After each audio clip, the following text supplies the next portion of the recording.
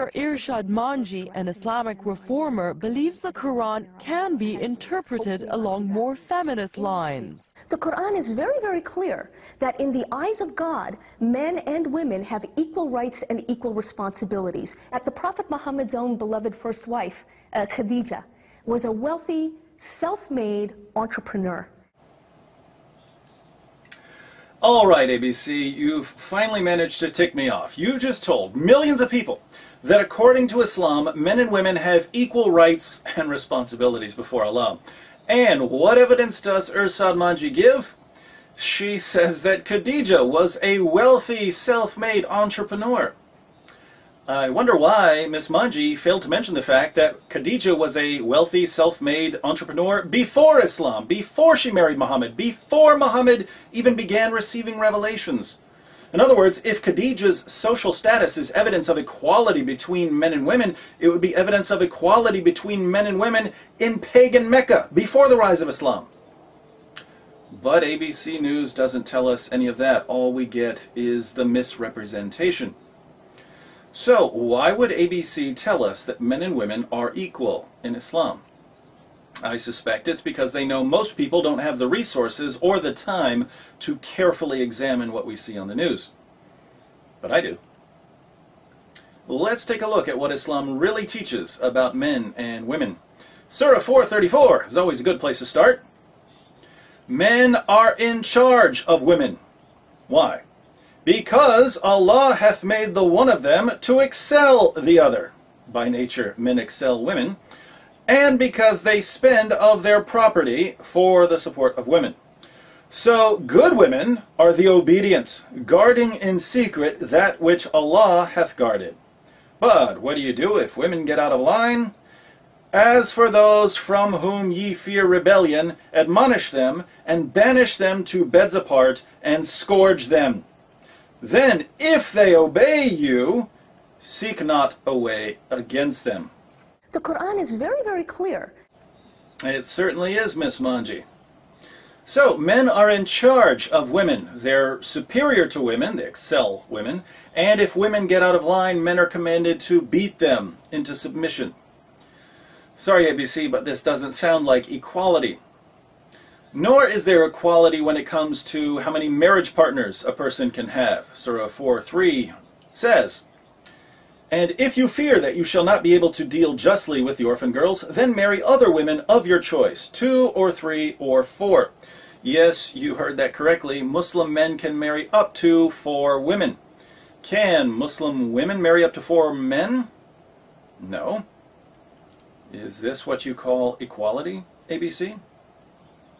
We should also note that Muslim men can have more sexual partners than just their 4 wives. Muslim men get to have sex with their war captives and slave girls, those whom their right hands possess. Consider Surah 23, 1-6.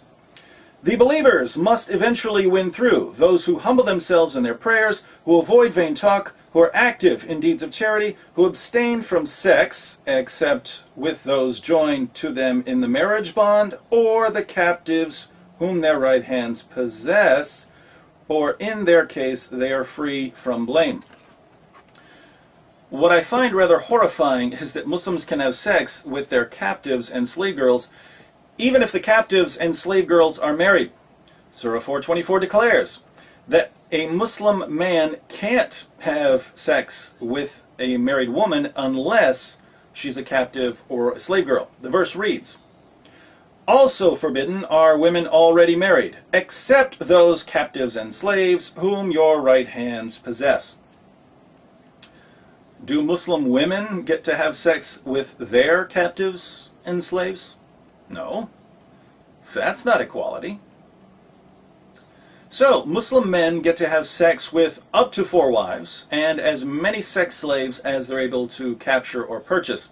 They also get to have sex with women in just about any way they can think of. The Quran discusses sexual positions in Surah 2, 2:23, which says, "Your wives are as a tilth unto you, so approach your tilth when or how ye will." The Quran is very, very clear. Let's look at a typical commentary on this verse. Tafsir Jalalain reads, Your women are a tillage for you, that is, the place where you sow the seeds of your children. So come to your tillage, that is, the specified place, the front part, in whichever way you wish, whether standing up, sitting down, lying down, from the front or the back. Do women get to demand sex in any position they see fit? No. That's not equality. So, things are certainly unequal in this life. What about the afterlife? In our video exposing the raisins myth, we saw that in paradise, Muslim men will receive a number of huris, large-breasted virgins who are made to be the ultimate sex slaves. Will women receive huris? No, they'll continue being the wives of Muslim men. The only difference is that in paradise, women will now have to share their husbands with specially designed sex machines called huris. Muslim women of the world, I ask you, how does it feel knowing that in paradise you'll be competing for the affections of your husband with a ton of women who are designed to be the ultimate sex partners? This is assuming, of course, that you actually make it to paradise. Muhammad said that most of the inhabitants of hell are women. The Prophet said, I saw the hellfire, and I had never seen such a horrible sight. I saw that most of the inhabitants were women. The people asked, Oh, Allah's apostle, why is it so? The Prophet said, because of their ungratefulness. It was asked whether they are ungrateful to Allah. The Prophet said, they are ungrateful to their companions of life, husbands, and ungrateful to good deeds. So, according to Muhammad, most of the inhabitants of hell are women. The women are in hell because they're ungrateful to their husbands and because they don't perform enough good deeds. But this means that women are less moral than men, according to Muhammad. They're also less intelligent. In Surah 2, 282, the Quran discusses contracts, and we find that the testimony of a woman is worth half the testimony of a man. It says, and get 2 witnesses out of your own men. And if there are not 2 men available, then a man and 2 women, such as you agree for witnesses, so that if one of them, one of the 2 women, errs, the other can remind her. The Quran is very, very clear. According to Muhammad, the reason women aren't as reliable as men is that they're stupid. The Prophet said, isn't the witness of a woman equal to half of that of a man? The women said, yes. He said, this is because of the deficiency of her mind. Let's read a final passage that combines the lack of intelligence and the lack of good morals aspects of women. Muhammad said, O womenfolk, you should give charity and ask much forgiveness, for I saw you in bulk amongst the dwellers of hell. A wise lady among them said, Why is it, Messenger of Allah, that our folk are in bulk in hell? Upon this, the Holy Prophet observed, You curse too much and are ungrateful to your spouses. I have seen none lacking in common sense and failing in religion, but at the same time robbing the wisdom of the wise, besides you. Upon this, the woman remarked, What is wrong with our common sense and with our religion?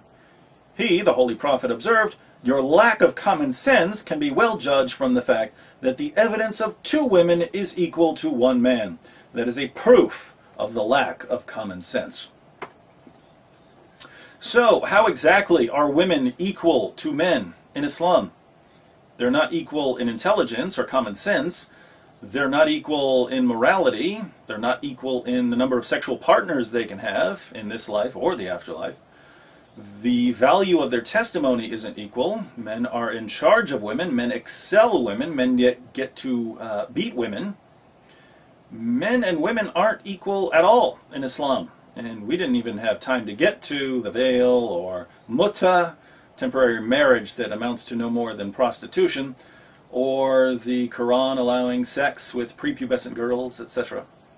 So, why does ABC News continue to mislead millions of viewers, trying desperately to convince us that Islam is perfectly compatible with Western values? Stay tuned. I assure you, we will get to the bottom of this.